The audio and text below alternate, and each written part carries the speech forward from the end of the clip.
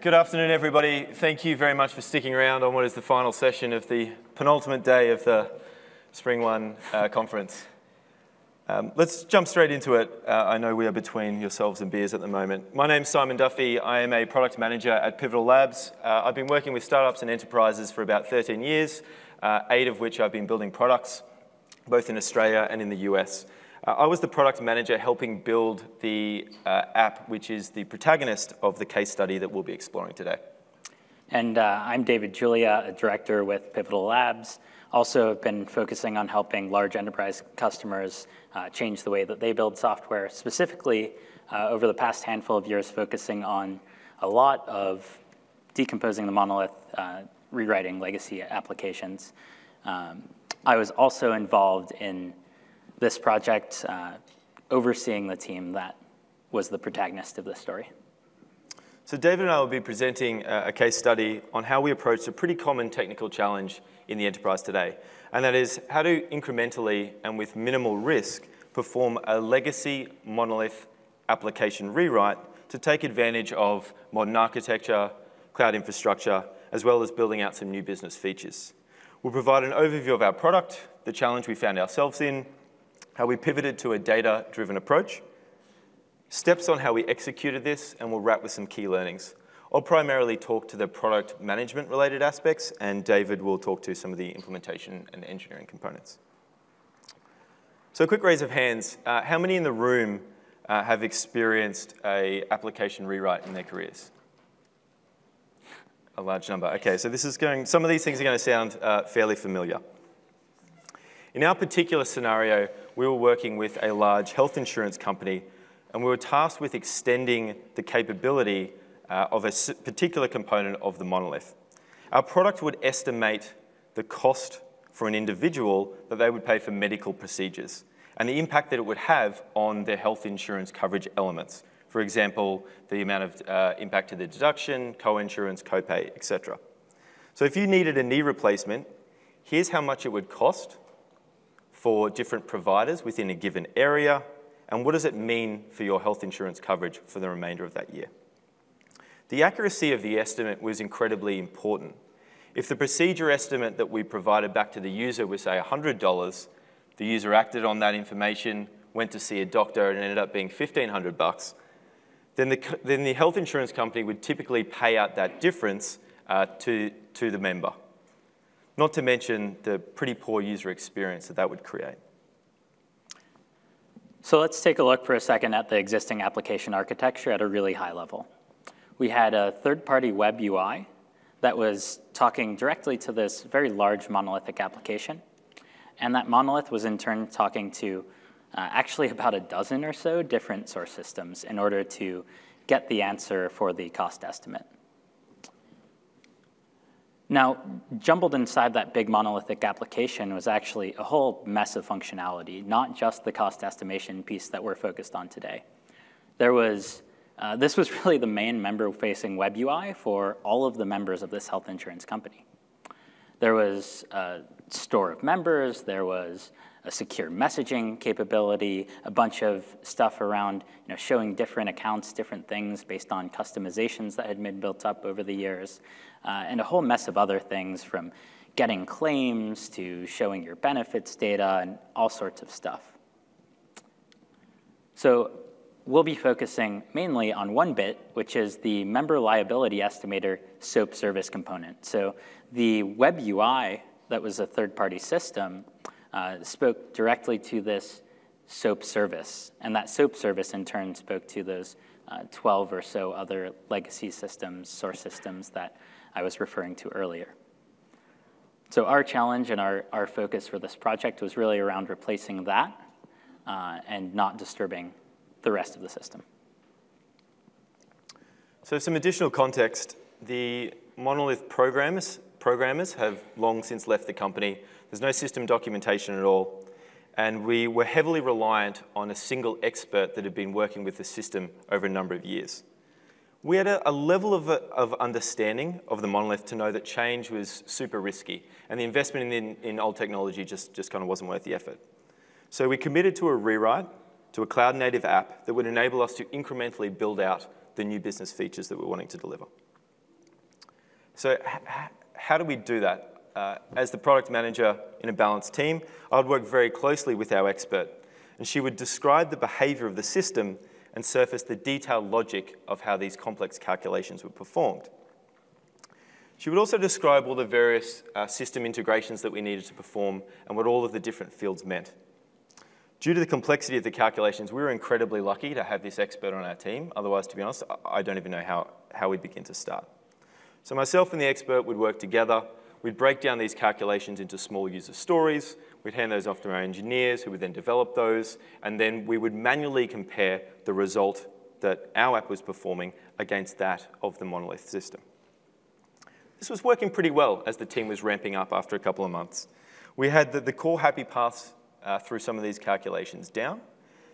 However, as we started to unpack the nuance of a lot of the alternate flows through the system, things started to get a little tricky.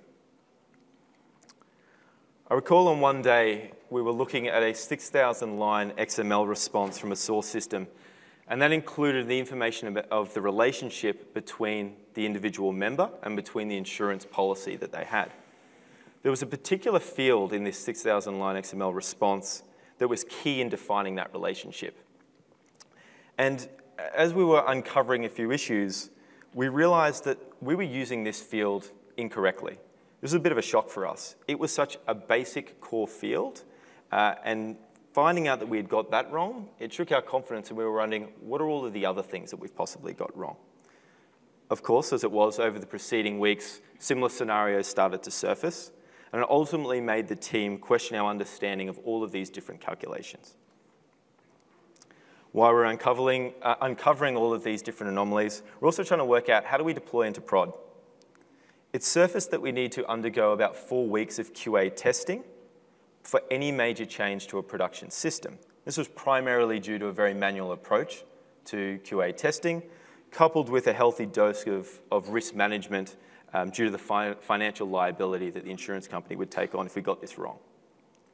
The enterprise QA testing team was a separate team to ours, and we were competing with a whole bunch of other projects for their resources and priority to take on some of this testing work. This was hugely concerning for us. We were driving towards continuous delivery. We wanted to be deploying daily, if not hourly. Naturally, with more testing comes more test case creation and generation. And the team was manually producing all of these test cases, the problem being that we can only ever produce test cases to a degree in which we know and understand them. We simply cannot create and replicate the variety of different scenarios that occur in a production environment. So test case generation was incredibly consuming, and we just didn't have the confidence in the test coverage. So here we are. It's a few months into this rewrite. Our understanding of our product has deepened. It's this combination of these unknown business rules, large lead times on QA, lack of robust testing. It was starting to cause a lot of nervousness within the team. So one evening we were sitting around, we were sharing with David some of the frustrations that we were facing. And we started to think about how can we approach solving this problem differently? Yeah, so the team was quite frustrated. It really seemed that before they had this energy and confidence to them, they had this expert that they felt comfortable relying on, and all of a sudden, they just didn't know how to proceed confidently. It was the sense that we don't even know how much there is to do. We don't know how close we are or how far we are. How much progress have we really made to date? Which is not really a good feeling for you to have as a team. The real reason why the team was so frustrated and was questioning where they even were was that they didn't have direction in terms of what needed to be built. We didn't have a good way to say, we're X% of the way done, we need to do the following things, and we'll be Y% of the way done. So a handful of ideas started swirling through my head during this conversation. Tools and techniques and patterns that are familiar that maybe if we just did a slight twist could help us solve these issues. So the familiar tool that I immediately reached for was the Strangler application, or the Strangler pattern. I'll go into that, and then I'll talk to you for a bit about the variation that we used that solved our problem around what the heck ought we build next. So the strangler pattern gets its name from strangler figs, which are these vines that grow around trees and wrap their way and coil around those trees, bit by bit, growing, and sucking all of the nutrients and suffocating the tree, strangling the tree that was its host. And then it leaves just a hollow inside of the strangler fig. So no more tree. Similarly, when we're talking about the strangler pattern in software development, it's a very analogous process. So you have a big legacy system, and you want to build a fancy new microservice on the side of it. So you inject a router in front of your legacy system. So this proxy or router will decide on any given request which system to route to. Initially, you're going to be routing a whole heck of a lot of requests to your legacy system because it has all of the behavior that your end consumer needs. But bit by bit, you start implementing the new behavior that you want to port over in your new system. And gradually, you start routing more and more traffic as you support more and more use cases to your new system. Eventually, your old system doesn't do anything at all, and you turn off the connection and entirely decommission the legacy system, much like the vine strangling the tree and leaving a hollow where that legacy system once was. So the strangler pattern is really, really great for decomposition. It allows you to incrementally get to where you want to be if you know where you want to be, rather than doing a big bang rewrite and spending 18 months before you even have any traffic flowing through your new system. You're able to gradually, gracefully roll out your new system and de-risk the deployment thereof. However, it doesn't solve the problem of us not knowing what to build in our new services, of us not understanding all of the rules, the logic, the fields, the mappings that go into creating a cost estimation.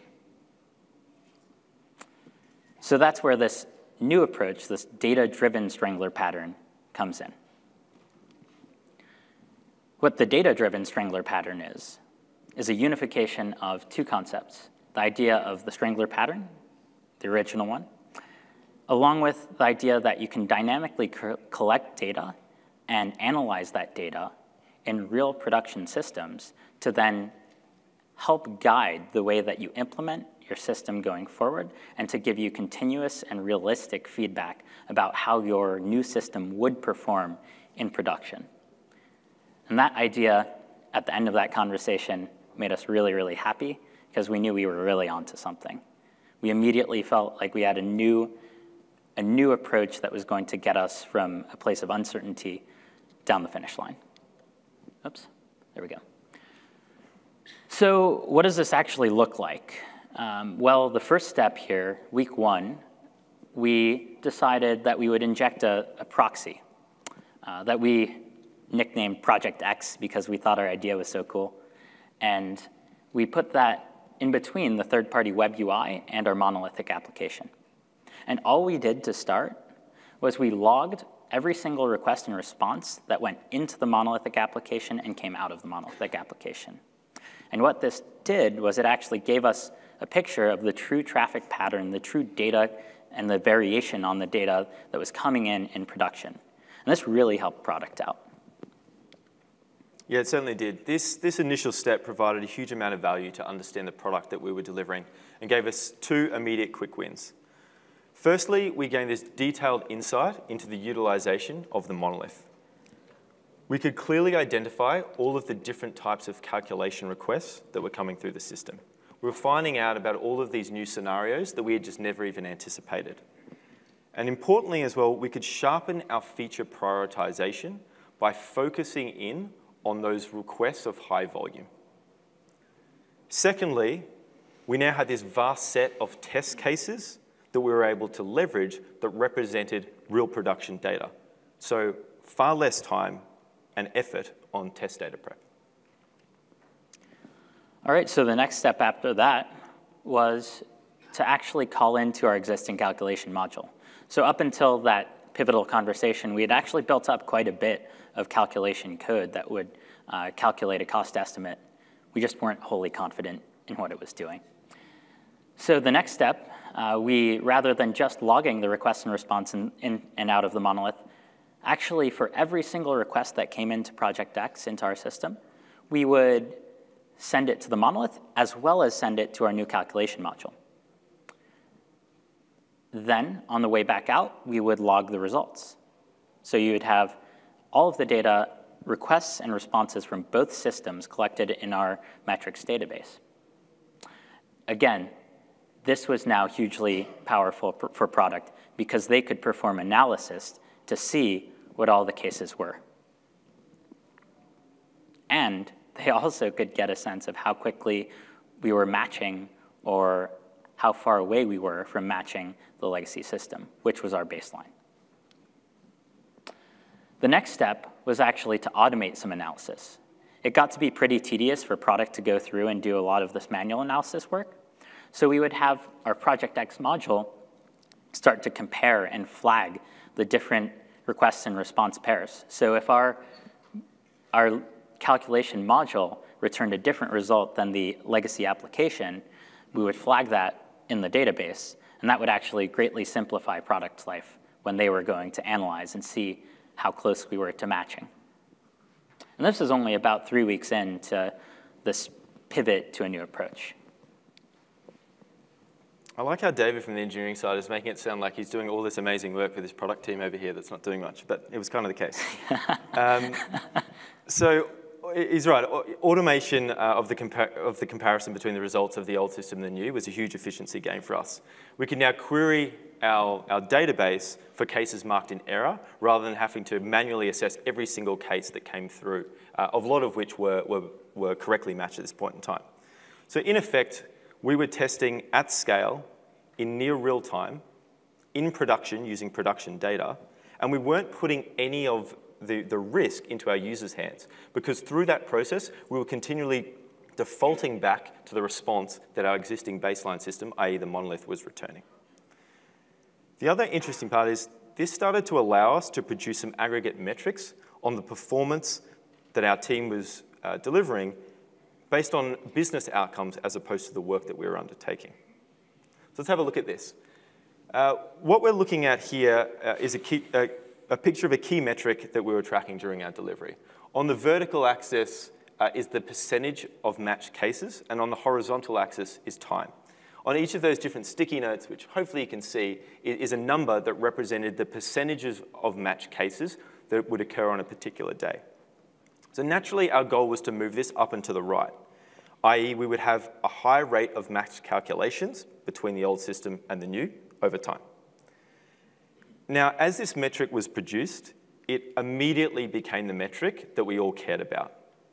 Velocity, volatility, story cycle time, all the things. While these are great reference points to assess teams' performance, how much of that actually matters if we weren't delivering accurate calculation outcomes? So we had a better metric that we thought was more reflective of the value that the team was delivering. It also allowed us to start to have really cool conversations with our stakeholders on the financial risk of deploying our app into production and shutting down the monolith. We were able to put a dollar value on what we thought it would cost to deploy into prod and entirely turn off the monolith by applying the following formula.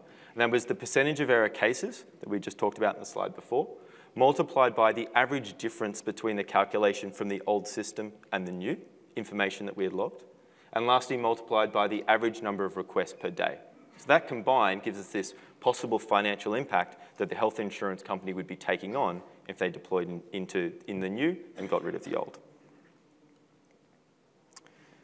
It's worthwhile calling out that one challenge that we faced as we were performing all of this testing was that we started to identify scenarios where the monolith was wrong.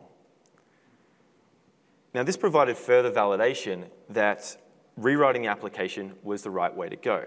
However, it was causing some complications in how we were measuring success because we were inflating our error rate calculations and hence the expected financial cost of our production deployment. We couldn't fix the monolith, so we started to spend a whole bunch of time and effort manually working around these different false positives that we were finding. It was super time consuming, it wasn't particularly accurate, and again, we were trying to find ways of kind of how can we create efficiencies in this process. Yeah, so the next step logically on the engineering side was to start to strangle away those false positives. So up until this point, we had always been defaulting back to the answer from the legacy system whenever there was a mismatch. We were purely using this proxy as a way to collect information and validate that we were building in the right direction. Now, all of a sudden, we're starting to strangle away bits and pieces of that legacy application. We started with something that was incredibly low risk. We knew that the false positives we were getting were wrong in the legacy system. And so it was very low risk and an easy conversation to have to say, well, ought we not deploy something that is strictly better and route traffic, just in the cases of those false positives, to our new calculation module. And this was only about a month or so in. Okay. And so that gave us quite a bit of confidence. We started to say, well, if we're already routing traffic to our calculation module, we're already really truly depending on it in production, why not look at exploring routing more traffic to that for those cases that we've seen that week over week with many tens of thousands of data points have always matched between our legacy system and our new system. So we strangled off a bit more of that monolithic calculation module. So after progressively strangling these calculations of high confidence, we're reaching this point where our stats were telling us we're about 90% accurate in terms of comparison from the old to the new. And this was about the threshold where the possible financial impact was equivalent to about the cost of maintaining the legacy component.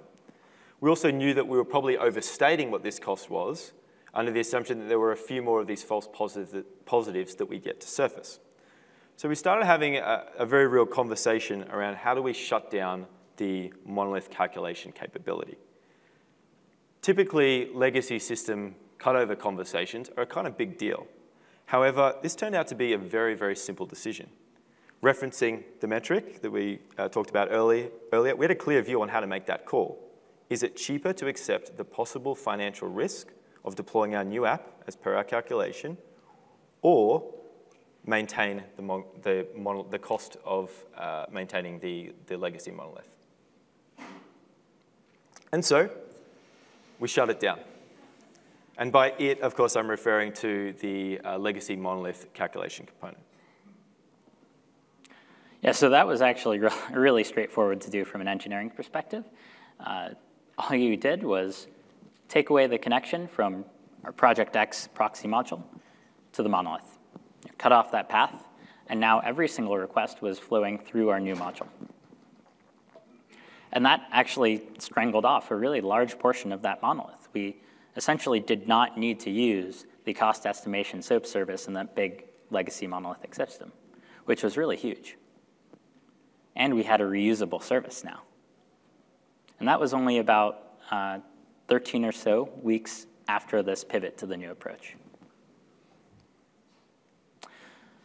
But shortly after we did that, the team started to get another icky feeling that, wait a second, now we don't have that sight to what is our goal anymore. We don't have that confidence that we're proceeding in the right direction. Before, as long as that graph that Simon showed you was moving up and to the right, meaning we were having fewer and fewer error cases, then we were making progress. If we saw a dip in that graph, we had a regression that we ought to fix. Now, well, we don't really have that anymore, so how do we know if we push a change into production if we didn't just break a whole bunch of stuff and cost the company a bunch of money? Which was not a very good feeling to sit with, as we wanted to continue to deploy at a very, very fast rate. So we lost our baseline, and that was the core of the issue. So we thought, what if we could become our own baseline?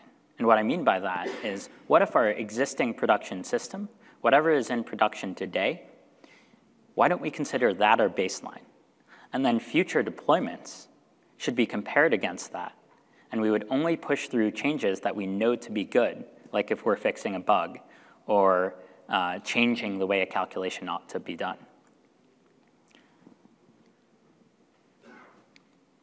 So towards the tail end of this, we started down another path, which was actually let's baseline against our production system.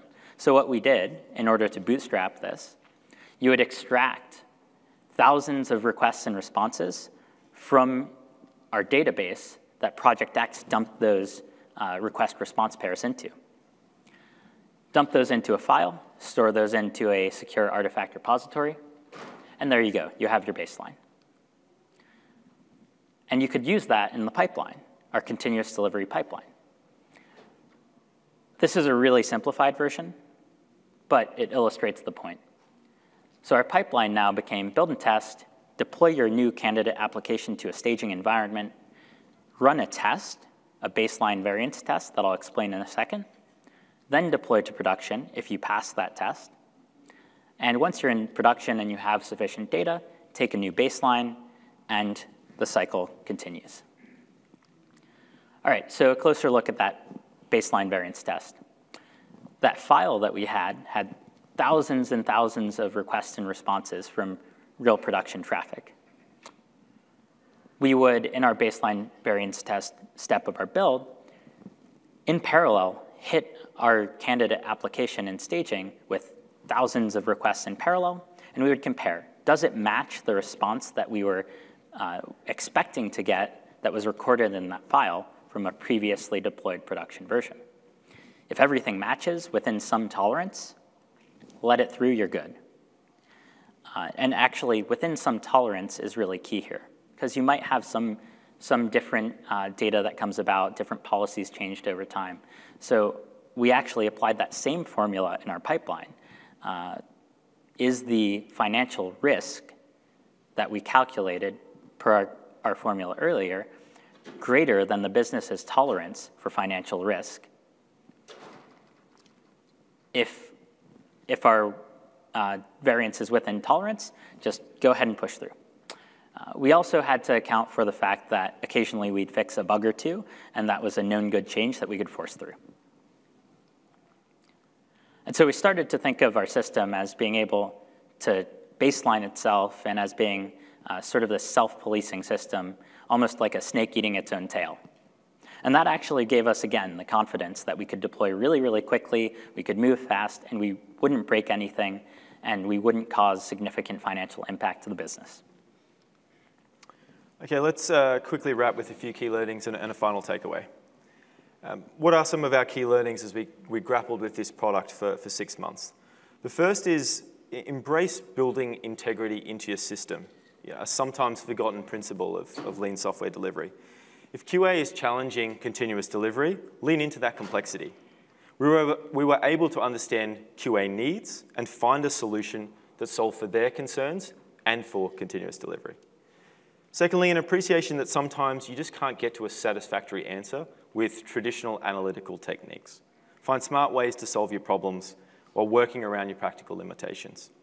Thirdly, steering the conversation towards metrics that tracked against business value allowed the team to focus on the important stuff, and our stakeholders understand what they were getting as opposed to what work we were doing.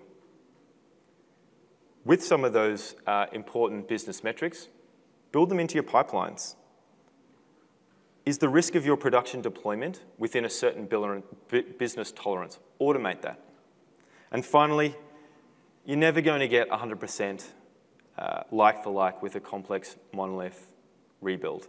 Accept it, apply pragmatism over perfection. So I want to make sure that I leave everyone with a couple key takeaways. And really, if you take away nothing else, aside from the beautiful advice that Simon just gave, I want to send you home with some patterns.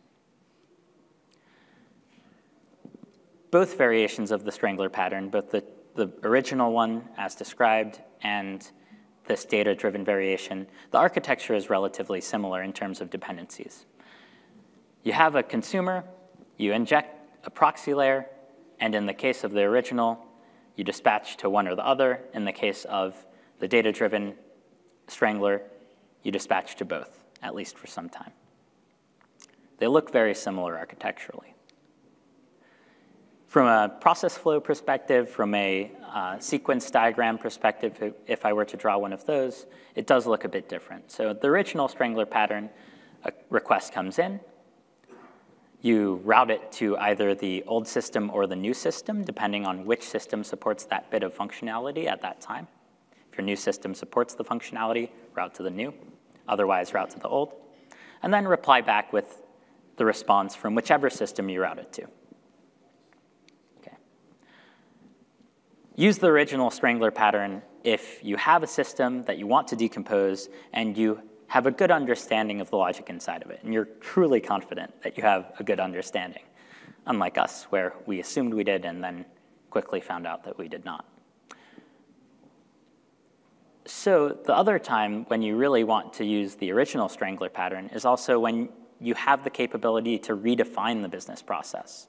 And maybe the process as it is today isn't critical that you replicate exactly. Maybe you have an expert on hand who can just say, throw away the old process, implement this new one, it'll be great, and the business signs off on it. Then if you have that, it's probably lower cost not to go down that data-driven strangler path and implementing all of that analytical infrastructure. Right? All right, the data-driven strangler process flow. Consumer request comes in, you log the request, you then call into both your old system and your new system. You log the responses, you analyze the results, and you reply back with your known good system. In the case of the beginning, that was our legacy system, and eventually, if you build confidence, you identify false positives. In some cases, that'll be your new system. You ought to consider using the data-driven strangler if you want to decompose a system and you really don't have a good handle on the logic inside of it and how the inner workings are tied together. And this is key, don't use the data-driven strangler unless it really is important that the output of your new system matches the output of your legacy system. Yeah, so we'd love a bunch of feedback on our talk. Thank you all for listening. If you have any questions, I don't know, do we have a couple minutes? No, we're done. We're done? Okay, cool. Well, if you have questions, we're here after. Thanks.